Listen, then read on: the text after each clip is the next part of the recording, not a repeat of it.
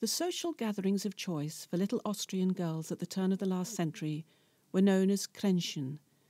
These were genteel tea parties, only with cocoa instead of tea, and school friends could dress up and have a chat and play games, and generally reenact their middle-class mothers' social lives. Leontine Schlesinger hated them.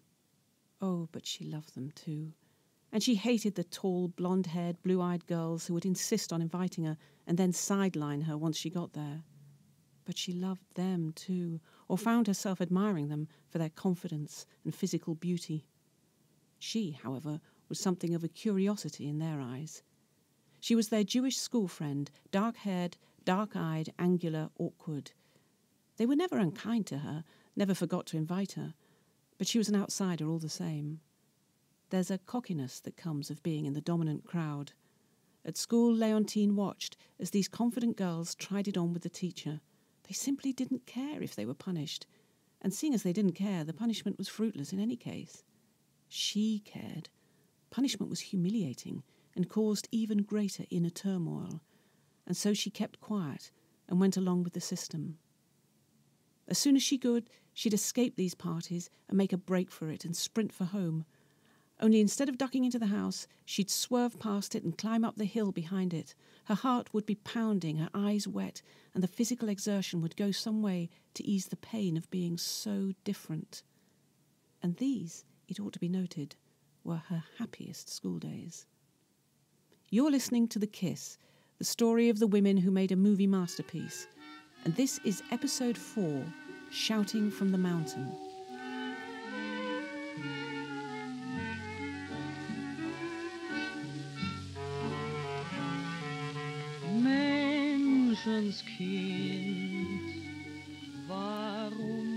The irony is that these socially exclusive little tea parties were taking place not in Vienna, or indeed any other fashionable European city, but in the country to which Leontine's father had dragged his family precisely to get away from stifling social convention, South Africa. Leontine and her self-assured classmates were Central European expats, girls attending the German school in Johannesburg, all with the same cultural reference points. Here they all were, in this great big busy melting pot, a milling international mass of adventurers, chancers and prospectors, with their dependent families adapting to life in Africa in the only way they could, by recreating the old country wherever possible. Leontine's parents and 3 siblings came from a German-speaking, secular, Western Jewish tradition. They had nothing ostensibly in common with the larger number of Yiddish-speaking Jews arriving in South Africa from Poland and Russia. There was no collective identity at this point among the region's Jewish immigrants, and perhaps this is why Leontine never liked to make much of her Jewishness in later life. In fact, she would be puzzled that other German speakers like herself, other lovers of German literature, should consider her to be from an alien race.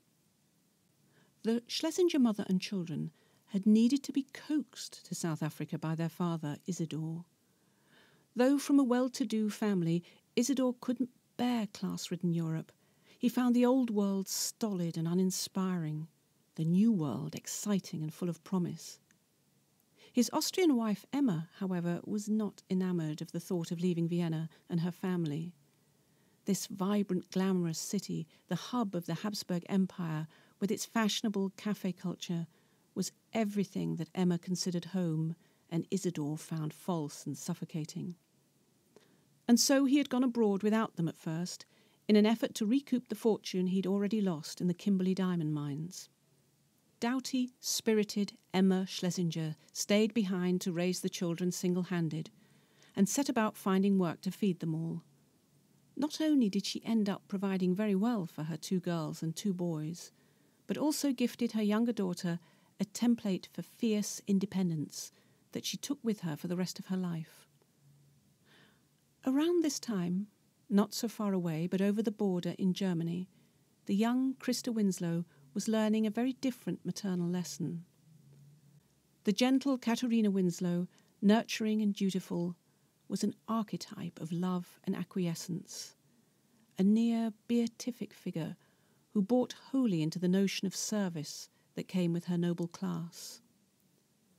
Christa adopted her mother's softness and devotion, a yearning for peace and purpose, and was rarely comfortable in the foreground. Leontine's mother, on the other hand, was a lioness. An attractive, lively woman, gregarious and a born raconteur, she had a lot to contend with and rattled through life like a storm in an effort to deal with it all. Where the aristocratic Katharina Winslow acquiesced, the middle-class Emma Schlesinger put her foot down and made her presence felt. Her marriage was a challenge to which she had no choice but to rise.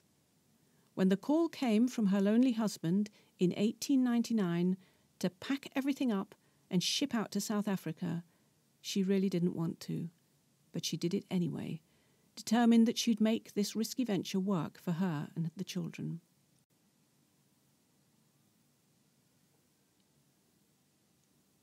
Leontine was 9 years old, a little Austrian girl as robust, inquisitive and characterful as her mother. She had no memory of her father, no idea what he looked like, and no particular yearning for him either. When father and daughter eventually met in Africa, there was no heart-rending reunion. Emma and the children alighted from what had seemed an endless train journey through the Transvaal, and a man had rushed up to them and shouted out their names. Leontine's older sister had called this stranger Papa, and he'd embraced them all, euphoric at the sight of them. Only little Leontine remained stony-faced, appalled at this man's effrontery in being so affectionate with her family.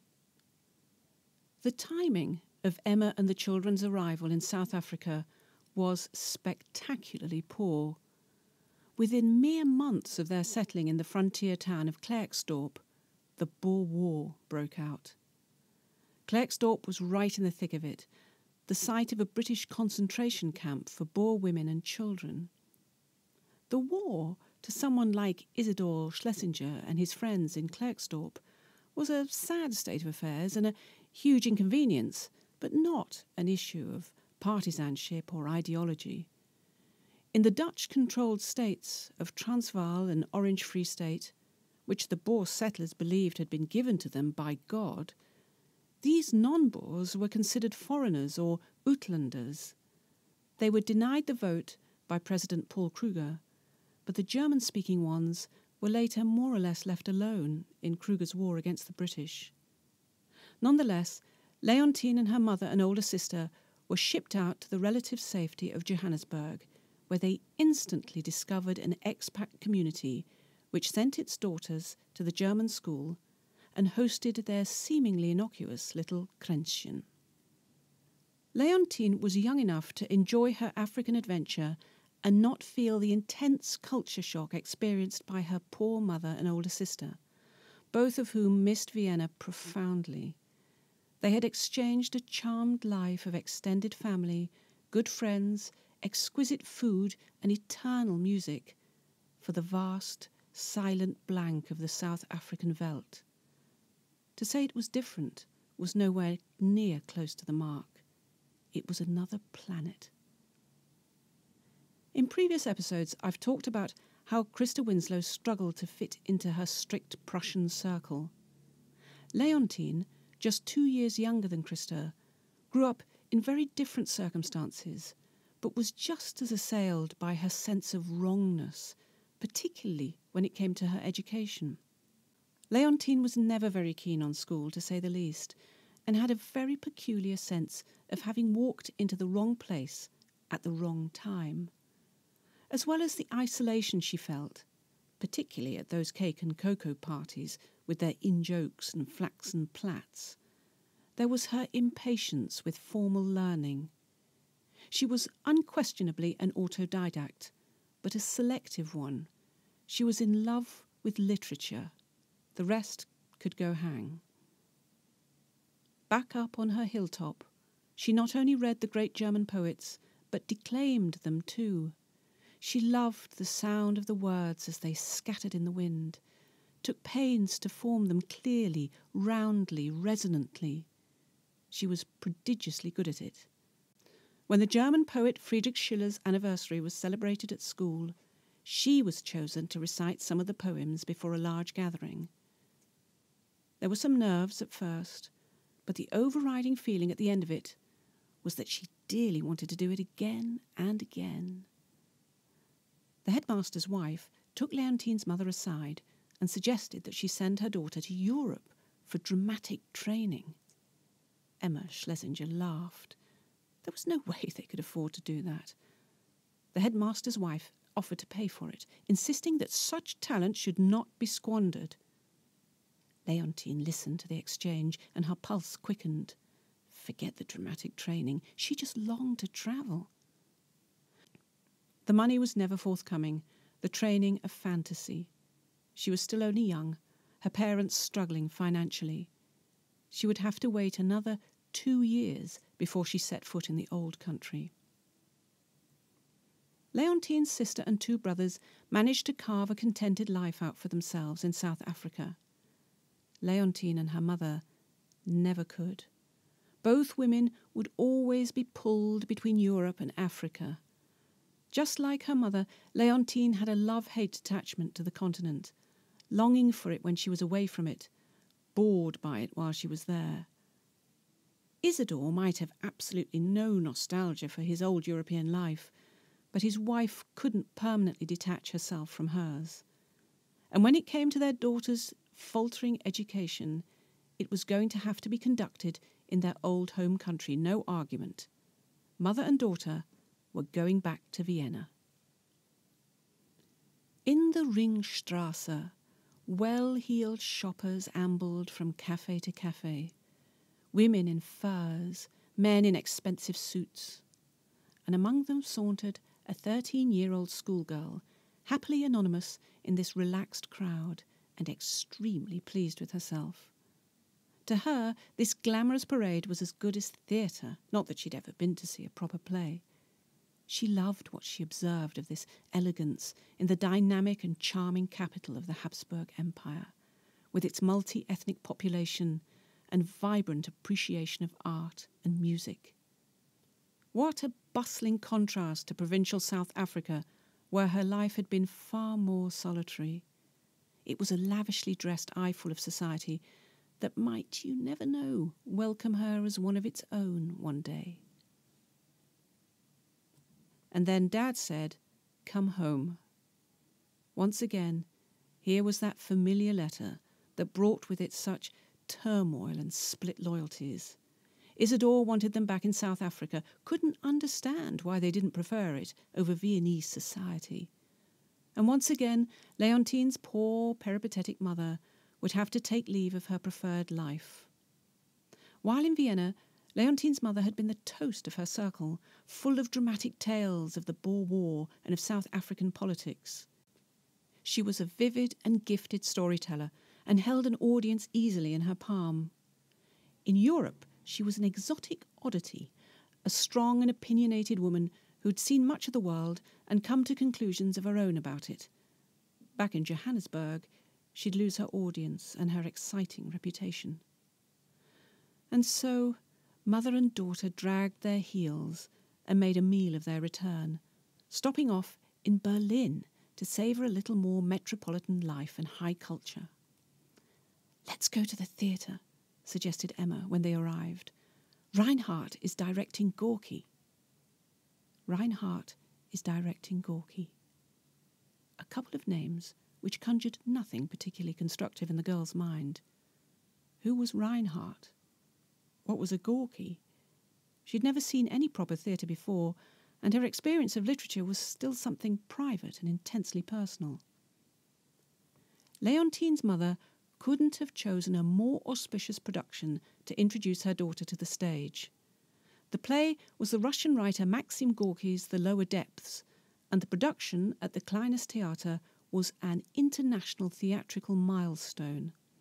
It was a huge popular success, and would go on to play 500 times in 2 years.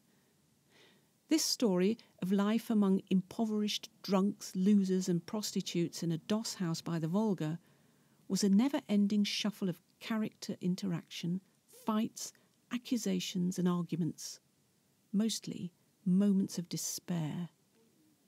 On stage, the actors slotted into bunks and nooks and corners like a drab human jigsaw puzzle. In the role of Luca the Tramp was Max Reinhardt himself, the revolutionary German stage director. Among the audience sat a teenage girl in the throes of transformation. Leontine was overwhelmed with longing. She didn't have any prior knowledge of the fame of these actors, of the fact that the production was already being hailed as a major cultural event. It was a blank canvas to her. She was moved by the plight of the characters, was immersed entirely in the story. What she wanted was to stand up too, just as these passionate people were doing, and to unburden herself as articulately as they could. She wanted to have the freedom to express herself, and in that way to relieve herself of her doubts and insecurities. She didn't wish to be the outsider looking in any longer. She didn't want to have to run up the hillside behind her house to give vent to her pent-up emotions. If she needed to scream, then she wanted to do it in this beautiful manner. Suddenly, in a great body blow of enlightenment, Leontine knew exactly what she was going to do with the rest of her life. In the next episode of The Kiss, we return to Christa and find that the fortunes of this impoverished young artist are about to change quite dramatically.